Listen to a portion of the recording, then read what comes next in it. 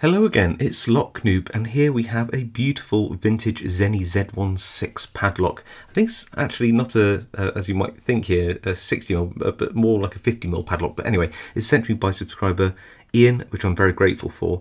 And I believe I might have picked a Z15, which is a bit similar to this. But yeah, just all brass, looks beautiful, definitely had a life. And if you look at the key here, you can see that it's got lots of lovely wear on it. Just to show how well it's been used. These all brass padlocks are used in non-sparking environments, and Zeni have been around for, I think, probably over 100 years. They're definitely one of the older brands that came out of the UK.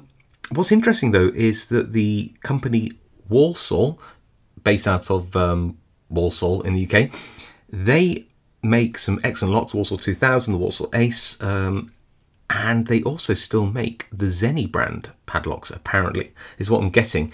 So you could probably still get some of these for your industrial uses, which is kind of cool. It's nice to have an old one though, got lots of character. Anyway, enough waffling on about this gorgeous lock. Let's stick it in a vise and give it a pick. So there's the key. Let's, yeah, we're all working, all locked up. Pop in a bit of bottom of the keyway tension. I'm going to use a Peterson gem here, which is just a nice 18 thousandths hook. I'm just going to go in and see what is binding. Pin 3 there, nothing else. Going back to the back, and look, we have an open already. So why?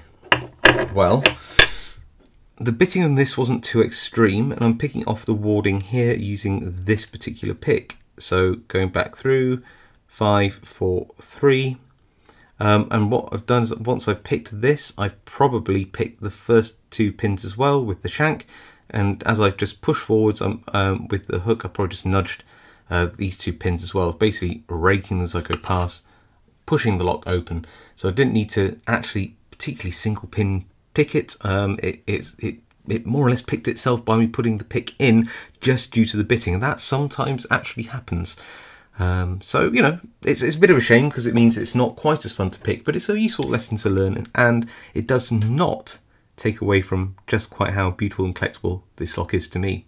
Anyway, I hope you enjoyed the video.